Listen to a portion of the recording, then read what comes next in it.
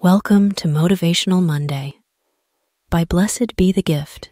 Hey everyone, how are you guys doing? So I am here in my living room and it is,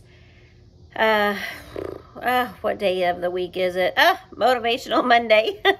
And I'm telling you, it has been so busy. If you hear little giggles like little girls in the house, my son has over his friends from the neighborhood.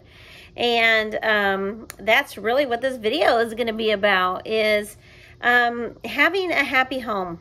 And I'm telling you, even though I'm divorced, God has placed me 3 streets over from my ex-husband and his girlfriend, and I have been able to maintain stability for my boys and keeping them right in the school district that they're in, keeping them right in the area in which we've lived for, you know, my 10-year-old's really a whole life. And so I have really made it a priority to keep that stability for my son. I made a priority in my life to maintain my apartment, even though it's fallen apart and it's kind of trashy. I don't have the best neighbors, but God has kept me right where I am. And so I want to talk about having a happy home and what the Bible says about having a happy home. It's just something that I feel like as a Christian, God has commanded us, women especially, to have that happy home, to be a Proverbs 31 wife and woman in our home. We have certain guidelines that God has given to us about keeping the peace in the home, about maintaining our home. When I was married, my husband and I agreed that it would be behoove us to have me be a stay-at-home mom. During that time period, I got to bond big time with my children, and I got to take care of my husband and our home. And, you know, I have a lot of pride in my home. I have a lot of joy in taking care of my home as a Christian. And I definitely want to do some more homemaking videos here on YouTube.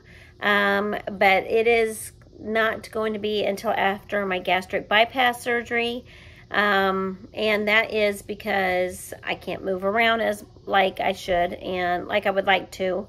But I also want to do some more DIY videos with you and some more home repairs as a single mom.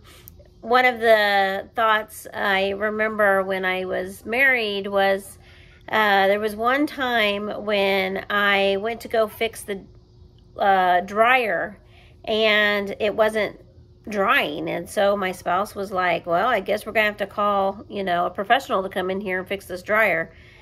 And he was at work one day, and I crawled back there in the back behind the dryer. I pushed the dryer forward so I could squeeze back there against the wall. It was dirty, it was nasty. I cleaned it all up. The dryer still wasn't working. I took out the vent, it still wasn't working, and I ended up unscrewing the whole back of the dryer. And when he called on his lunch break, he was like, what you doing? And I said, I'm fixing the dryer. And he was like, no, don't do that. Don't take that apart. And you're going to mess it all up. And he was upset with me. So by the time he got home, the dryer was fixed. Couldn't believe that God had given me that authority, that power to just go ahead and fix it myself. And saved us a lot of money because he was going to call a professional. But being a stay-at-home mom, you know, I have mowed, I have done all these things, and yeah, I'm not able to do the things that I used to do because of my weight, but I do have an appointment this week to get that all figured out, and I am going to be sharing the progress with you and that weight loss journey that I'm going to be going on.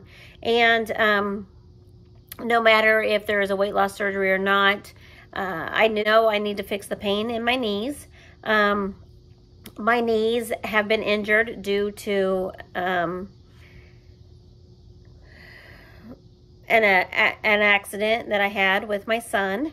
And I was talking to one of neighbor kids that came over tonight to stay the night with my son, and he said, I remember that. Your son was so excited to see you. He didn't want to be at his dad's.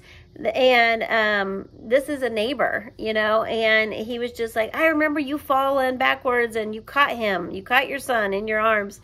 And he goes, I'll never forget that. And I'll never forget it either. You know, it was one of those moments where you're a proud mom and you did what was right, but at the same time, whoo, caused yourself some injury in your knees. And so, you know, you need knee replacements or weight loss surgery or whatever you need to do to get that weight off those knees. And so I am going to do whatever doctors tell me to do at this moment. You know, and I feel really, really good because I have never taken any medicines. I have never even gotten a speeding ticket. I am a rule follower, and I'm a Christian, and I tell the truth. And, you know, people can see that in my home. They can see that in how I decorate, how do I maintain my home. They understand that I'm a really great mom, and it's getting me through life, you know, knowing that I am doing what God has commanded me to do. You know, there's a lot of times where you feel down on yourself as a single mom because, you know, that husband is a lot of times going to lie. I see it all the time on my single mom websites that I'm on. And they lie and they say, oh, she's fat and lazy and she doesn't do anything and all that. Well, you know what, girl? That's all in your husband's head. I'm pretty sure of it. I don't think these men really understand what it takes to be a single mom. I don't think these men understand what it takes to be a mom, period.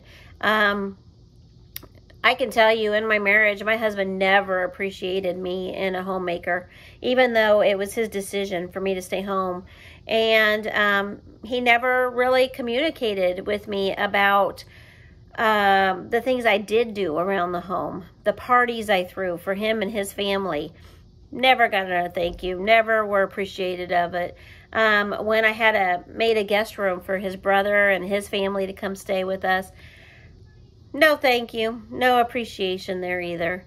When I held Christmas and I decorated the house for Christmas for the kids, and I'm the one who bought all the Christmas gifts, and I'm the one who invited family for Christmas gatherings, and families that were out of town, I let them come over. And the hosting that I did in our home, our marital home, I have so many videos and pictures still of me being a homemaker, and a lot of the Facebook memories pop up, and when I show the pictures, and some of them are even on my Pinterest page if I remember right, but you know, people love the way that I decorate, and they love the way that I host. And at church the other day, we were talking about, you know, being a host. And the pastor says, what would you do if Jesus Christ was coming to your house for dinner? You know, or he said, what if he came into the fellowship hall for lunch? And I said, okay, everybody, we're going to go meet Jesus Christ in the fellowship hall right now for lunch. What would you do? Would you be a Mary, a Martha? Would you prepare your home? Would you get everything in order? Would you try to do what you could to clean up house real quick? Would you try to organize? Would you try to make it really super nice? Or would you prepare the food? Would you lay everything out, fine linens and china? And what would you do? And it really made me start thinking about preparing ourselves as we see the day approaching of God's return, preparing our spirit that we have within us, and you know, having the Holy Spirit live in us as single parents, as we are dealing with that separation of our families and our homes, where God has called us to all stay in unity with our spouses and our families and our homes. And I think about how divorce really affects that. One thing that happened to me last night was the new girlfriend of my ex-spouse, she said this is her home. And I'm like thinking, no, my children's measurements are on that wall. It's not her home. My handprint is there with my children's in the concrete. And I'm the one who picked out that home. So I keep thinking, you know, she can say that that's her home now, but God gave me that home with my spouse. That was our home. And I was thinking how I could never be back in that home because of the evilness that has been allowed in that home, the sin that's been allowed in that home. I could never be with anybody who had a wife, who had a family, and he up and left. And just, I don't know how to say it without sounding really bad, but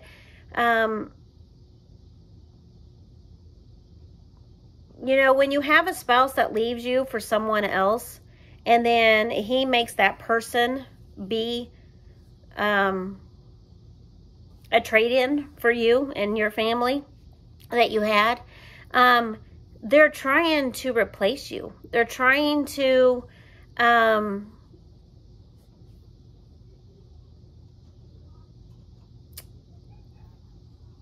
have seconds. They're trying to gaslight, and they're trying to love bomb that other person, the new one, in order to get them to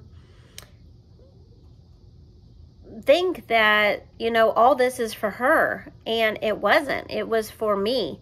And I was just thinking, I feel so bad for her, and how he had all those memories, but it wasn't with her in that home. And I keep thinking, I don't know how people do that when they go through a divorce. How do they move that new person in, and with knowing that they had a family at one time, they had all their dreams that they ever wanted.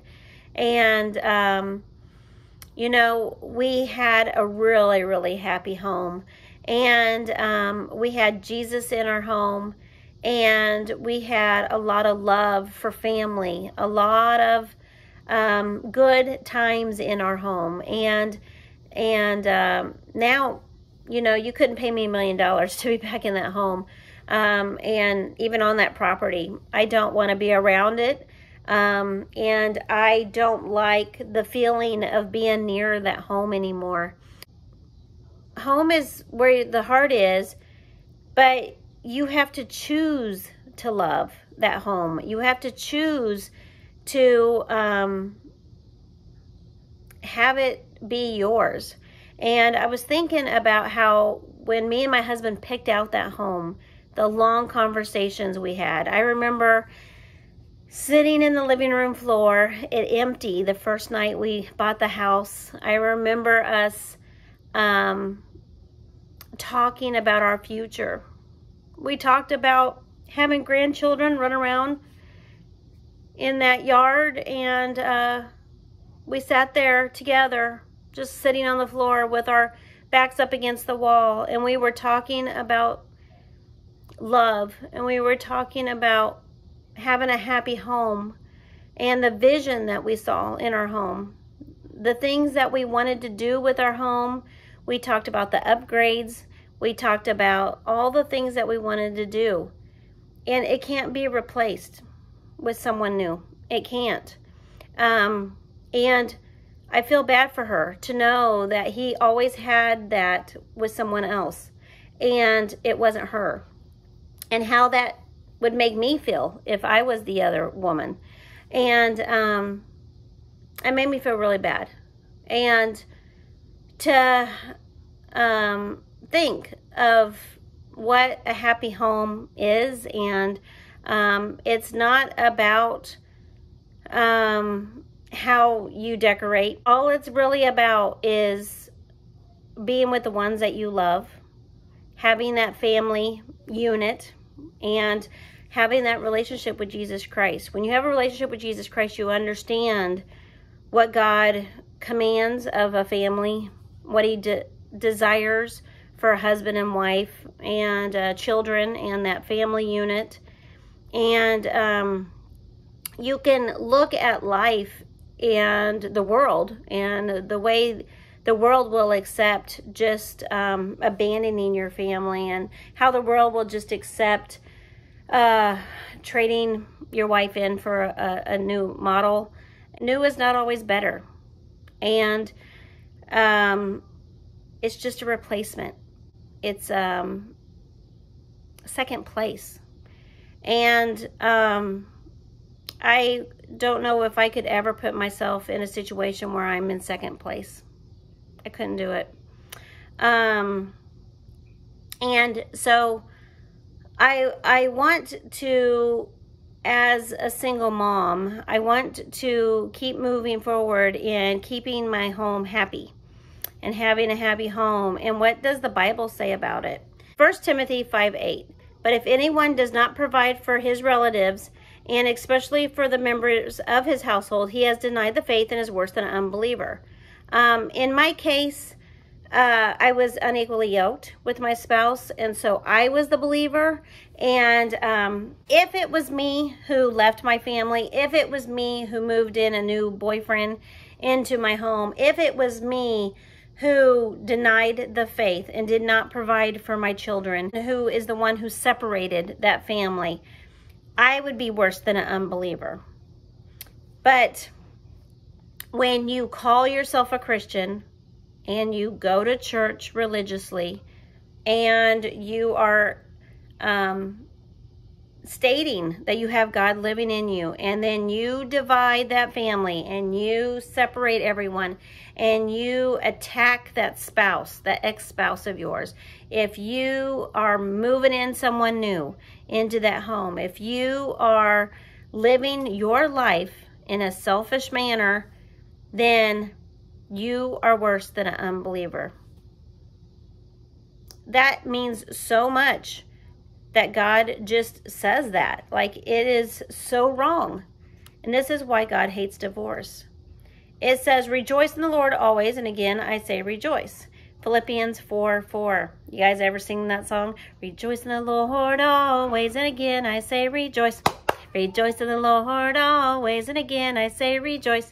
Rejoice, rejoice. And again, I say rejoice. Rejoice, rejoice. And again, I say rejoice. We should sing around, me and you. You know, I love that song, and I love walking around my home singing that song. Hebrews 10:26-31. For if we go on sinning deliberately after receiving the knowledge of the truth, there no longer remains a sacrifice for sins, but a fearful expectation of judgment and a fury of fire that will consume the adversaries. Anyone who has set aside the law of Moses dies without mercy on the evidence of 2 or 3 witnesses. How much worse punishment do you think you will deserve by the one who has trampled underfoot the Son of God and has profaned the blood of the covenant by which he had sacrificed and has outraged the Spirit of grace? For we know him who said, vengeance is mine, I will repay, and again the Lord will judge his people. Whoa. So right there, he says, you know, when there's 2 or 3 witnesses, that's why in a marriage, you always have to have your 2 witnesses. Those 2 people who are going to say that they witnessed that marriage, that they are in agreement with you in that marriage. And in my case, it was my father and my ex-spouse's father. They signed as our witnesses that they are in agreement with our marriage. We had my children there. We did vows with all of us together. Our family surrounded us. And then we had a big reception with our Body of Christ church members. And throughout our marriage and even throughout the divorce. They have always been there, supporting and loving and being there, being our witnesses, and even sharing their testimony of my marriage to my spouse. And so that is something we need to have in our homes, friendships, family. Philippians 4:7, and the peace of God, which surpasses all understanding, will guard your hearts and your minds in Christ Jesus. So, sometimes you don't understand the circumstances, what's happened, what's going on, and so we may not understand, what's happening in our life, in our homes, when, we have an ex-spouse who abandoned us in our home and kicked us out. But, God knows. God knows that home that I had was chosen by God. He is the one who put me and my spouse together. He's the one who gave us that family, on our wedding night. And he's the one who picked out that home for us in the neighborhood. And he's the one who has kept me 3 streets over, even through my divorce. And I always question why. Why am I 3 streets over from my ex-spouse and this new girlfriend of his? I just don't understand what happened to my marriage. And, the peace that God has given me, it surpasses all my understanding. It doesn't even matter the why.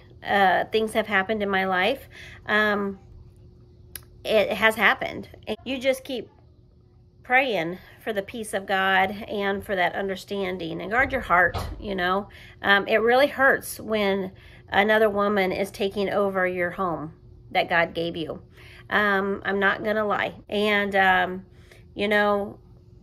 just the thought that you can be replaced. And as she was claiming that home to be her home, I was sitting there thinking, she has no idea. She has no idea what I know. She doesn't know what I know. And I can see what I've had to go through is beginning to happen to her.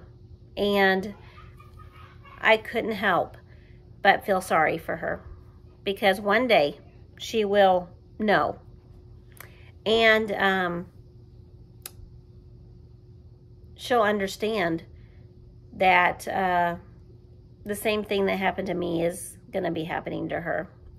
Matthew 5:3-12. Blessed is the poor in spirit, for theirs is the kingdom of heaven. Blessed are those who mourn, for they shall be comforted.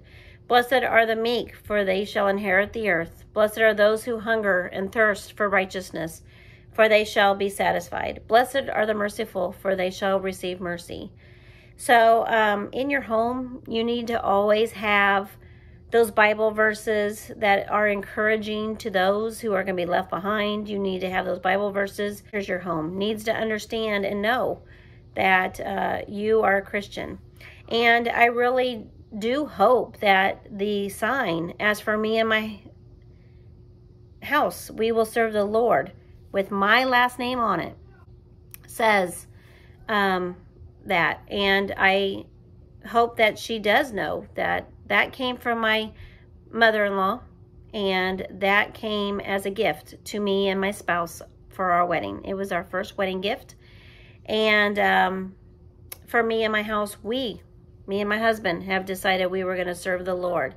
Now, I am going to continue to serve the Lord, no matter if my spouse walks away from that or not. Psalm 1:1, blessed is the man who walks not in the counsel of the wicked, nor stands in the way of sinners, nor sits the seat of scoffers. So we as Christians, we do not want to seek wicked counsel.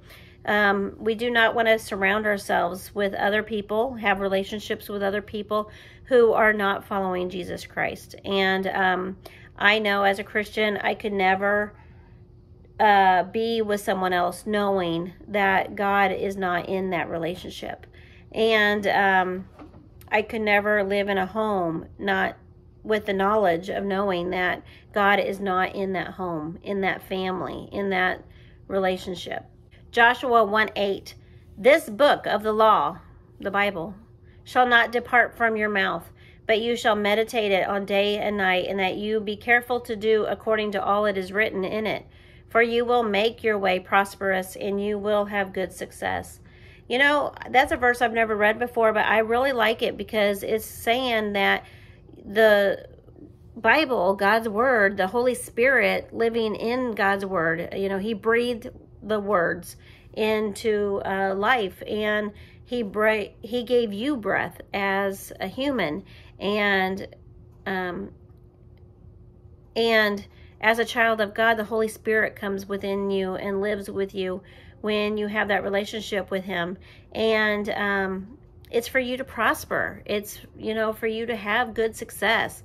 And He will give you the understanding of God's Word and what it means. And when He says that He hates divorce, He hates division of family, when God says He wants you to depart from sin, and these are the list of things that you shall not do, the 10 commandments.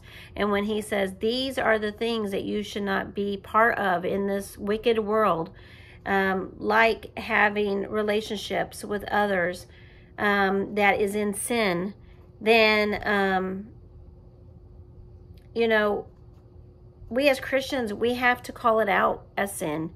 And we have to say what is right and what is wrong according to God's Word. Nobody else's judgment matters except for God's Word.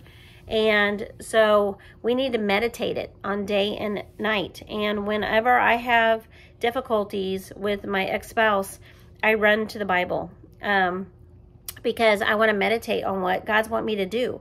I mean, my flesh will, you know, intervene, but I always have to reset myself, and I need to keep my focus on what is it that God is calling me to do. He's calling me to use my journey and be a witness. So that's what I'm going to keep doing as I'm moving forward in my life.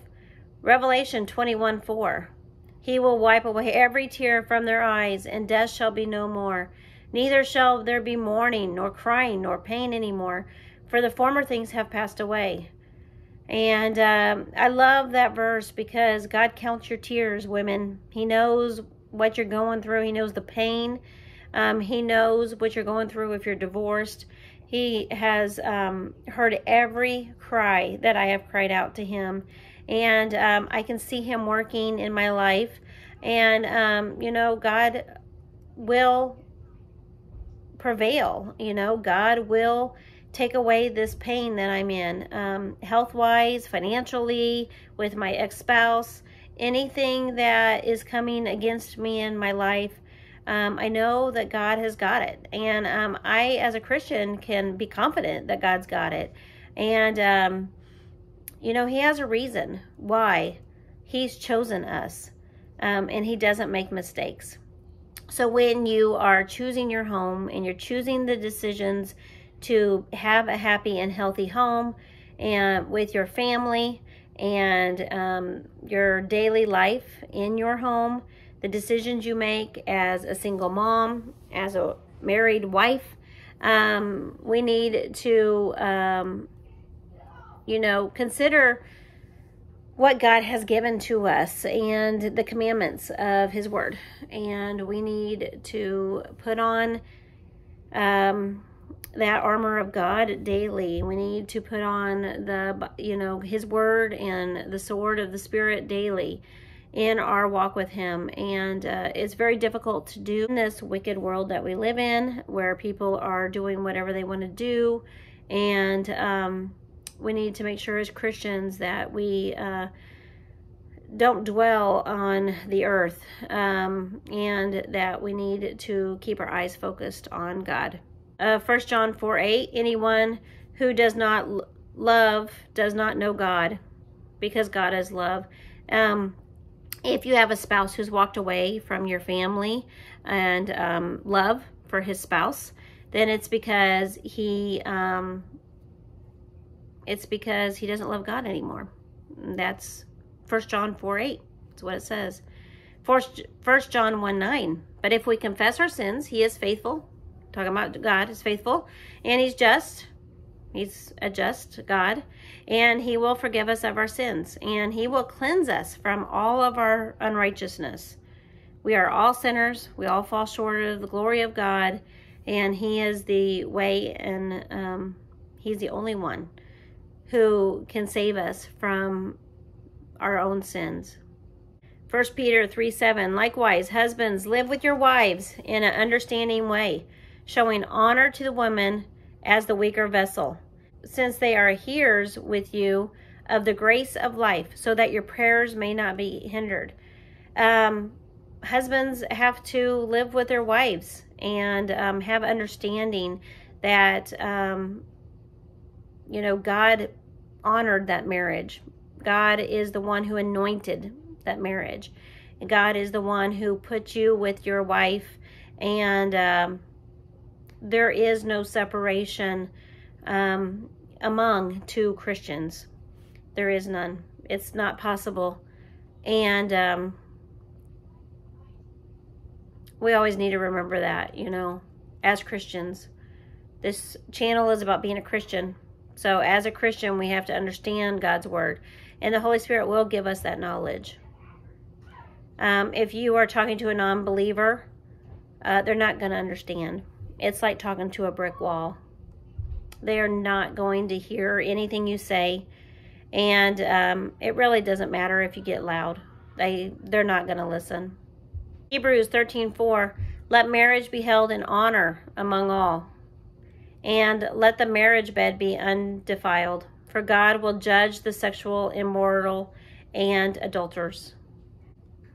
You do not want to allow sexual immorality in your marriage bed and in your home. It will destroy it. 1 Timothy 6:10, for the love of money is a root of all kinds of evils. It is through this craving that some have wandered away from the faith and has pierced themselves with many pangs. That's a big one too. It's not about if you live in an apartment. It doesn't matter if you live in a great big ginormous castle of a house. It doesn't matter if you're a king or a queen of a nation. You, as a Christian, need to be able to save your money, take care of your homes. We need to be able to give to others, and don't have love of money. When you're going through a divorce, take care of your children financially, take care of your wife financially, and help. Like it said earlier, you don't want to be considered an unbeliever because you have walked away from your family. I read this yesterday. 1 Thessalonians 5:16-18, rejoice always, pray without ceasing, give thanks in all circumstances, for this is the will of God in Christ Jesus for you.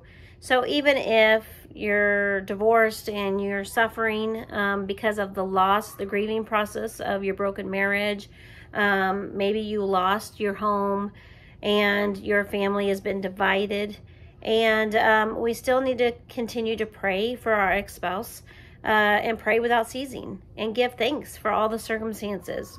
Give thanks for your marriage, give thanks to your spouse, give thanks to God for your children and the home that you have. And even though my ex's girlfriend was claiming that house to hers, I was thinking of all the memories that I have with my husband in that house. And our private times in our bedroom. And I remember all of the family laughter that was in that home, and the time sitting around the table praying as a family for others, the Bible studies that we had with friends.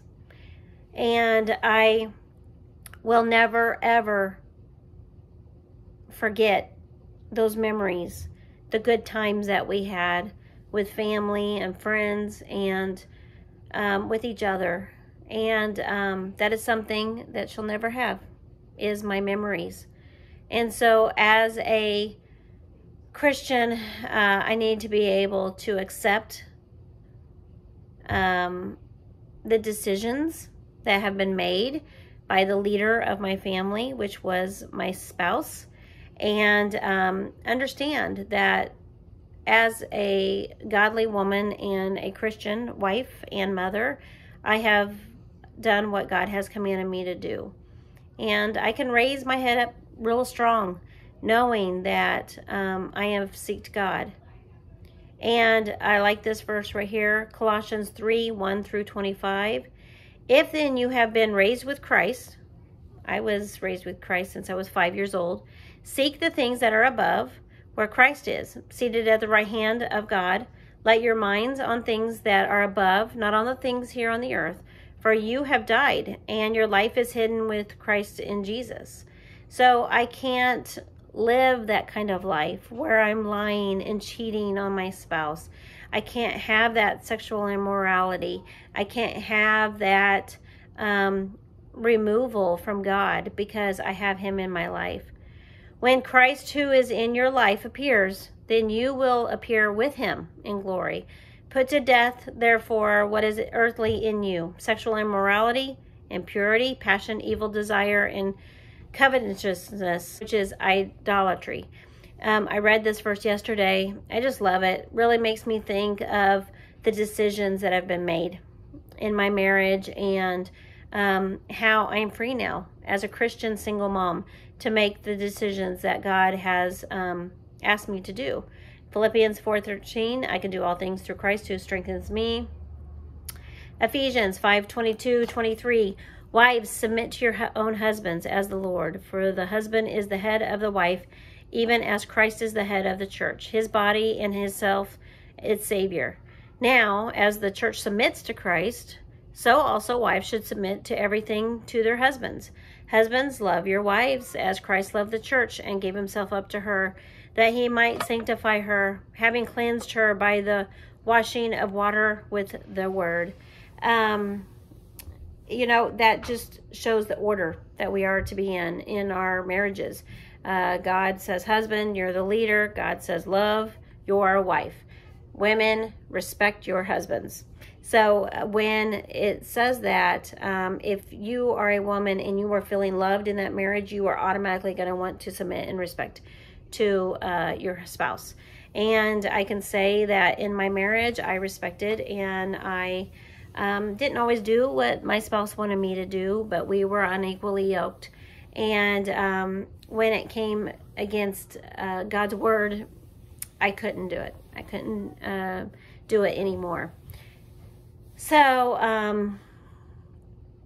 I am now moving forward, making that decision to not lie and cheat and steal, and I'm not going to break the covenants that God has commanded of me, and I'm going to keep my focus on him. Use my testimony to share what God has done in my life. I'm excited to see what he does. Ephesians 5:1-33, therefore be imitators of God as beloved children, and walk in love as Christ loved him as himself up for us, a fragrant offering and sacrifice to God. But sexual immorality and all impurity or covetousness must not even be the name among you, for it is proper among saints. Let there be no filthiness, nor foolish talk, nor crude joking, which are out of place, but instead let there be thanksgiving. For you may be sure of this, that everyone who is sexually immoral or impure, or who is covetousness, that is, an idolater, this has no inheritance in the kingdom of God. Well, it's because as a Christian, you can't do those things. Yeah, you can make mistakes. You might say a bad word, may call someone a bad name. But at the same time, are they acting like that name you just called them? It's not Christian-like to say those words. But sometimes you have to point out the sin in people's lives. And then let the Holy Spirit speak to them if they have conviction or not. If someone calls me a name, I am definitely going to have that conviction. Because I'm going to question, am I really being that way? A lot of talk about the works of the flesh, having sexual immorality in your home.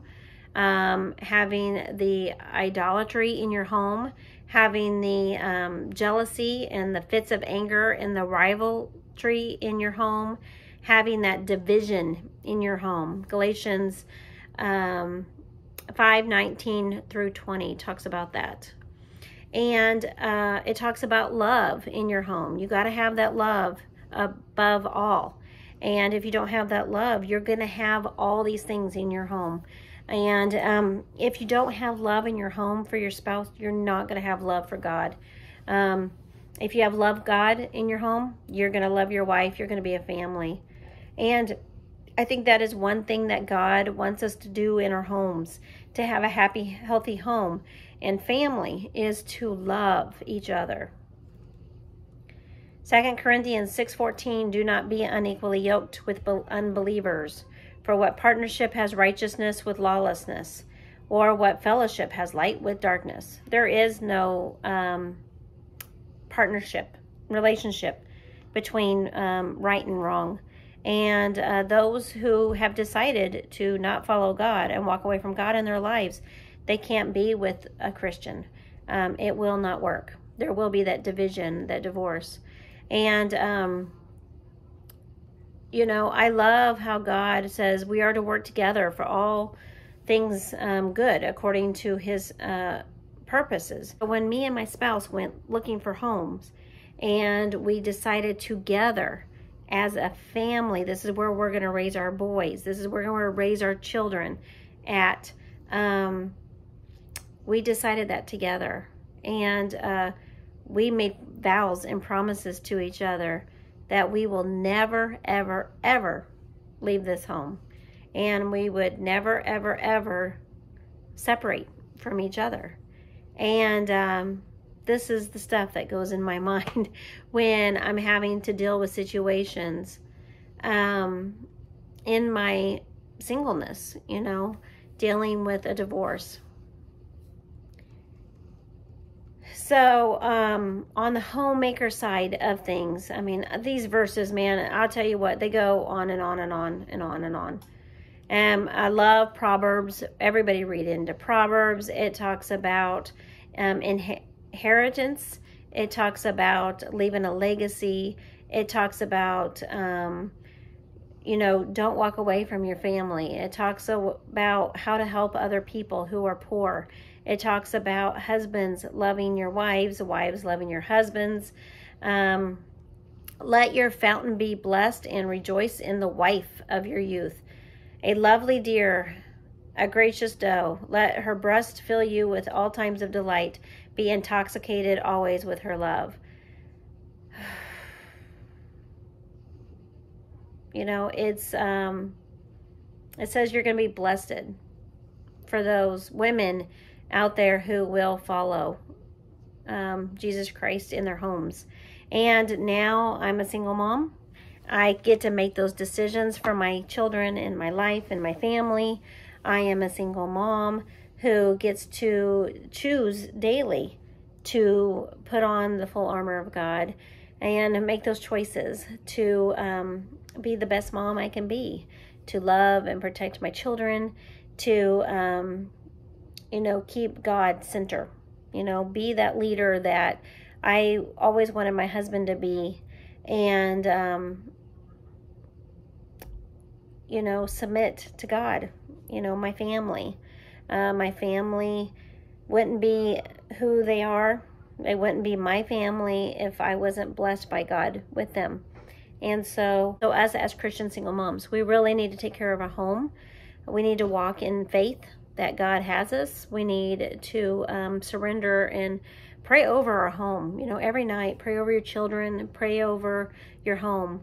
I cannot tell you how many times I walked through my house and I prayed over my children in that hallway, and how all the little memories, the small little details are starting to come to me as I am thinking of what my ex-husband's girlfriend said. And I can just smile because I know that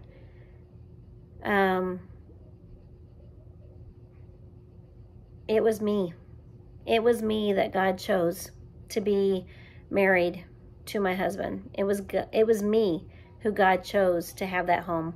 It was me who God chose to anoint my family within those walls of that home.